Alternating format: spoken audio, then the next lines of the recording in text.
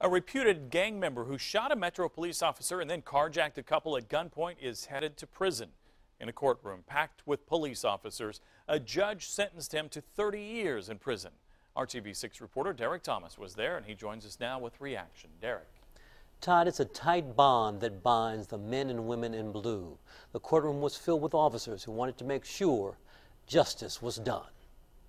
19-year-old Eugenio Gonzalez fired 4 shots at a car that Officer Dustin Carmack was sitting in, writing a report on August 26, 2011.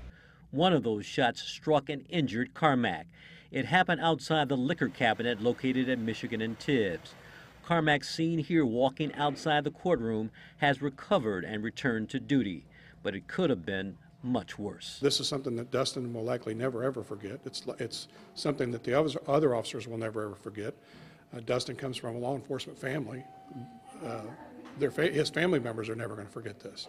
So this has long-lasting, long-reaching effects. Over 30 officers lined the courtroom in support of their colleague who was shot by a gang member.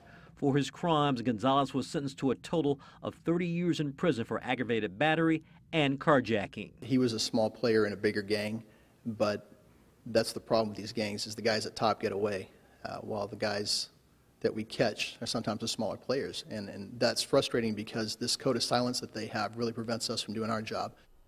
Now, Gonzalez is from Mexico. At the completion of his 30-year sentence, he will be deported. If he returns and is arrested, he will have to serve 6 more years in prison. Derek Thomas, RTV6.